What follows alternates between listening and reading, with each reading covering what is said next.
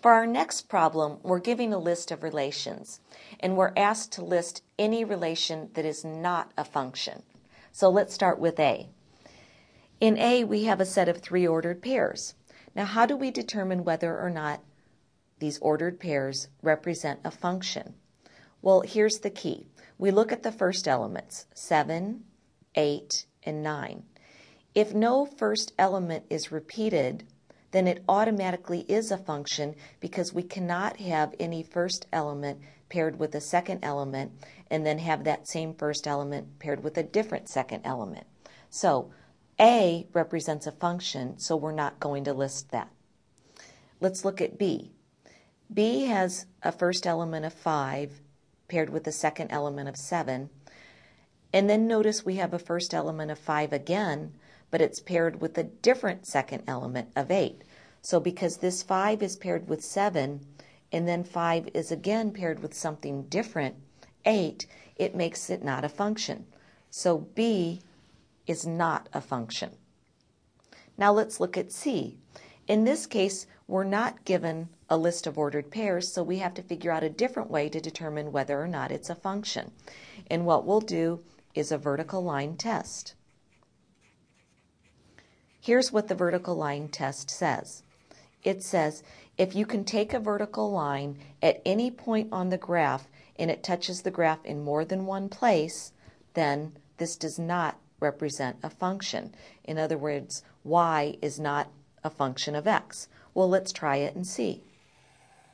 I can draw a vertical line right here, and notice it touches the graph certainly in more than one place. So it fails the vertical line test. Therefore, we can also say C is also not a function. So on this page, B and C were both not functions. Let's look at a couple more.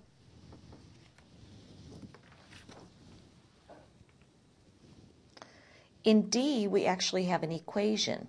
So the easiest way to determine whether or not this represents a function is to solve it for y. So we could say y squared equals 100 minus x squared, and then we could certainly take the square root of both sides. So we'll get y is equal to plus or minus the square root of 100 minus x squared. Now notice what happens. If 2 or more values of y can be obtained for a given value of x, then the equation is not a function. So suppose we put in a value for x, like 0. That's an easy value to put in. We would have plus or minus the square root of 100. That means y would give us 2 different values for one value of x, and therefore it would not be a function.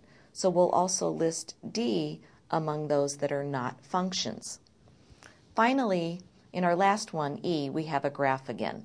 Remember the vertical line test. If we can draw a vertical line anywhere along the graph and have that vertical line touch the graph in more than one place, then it's not a function.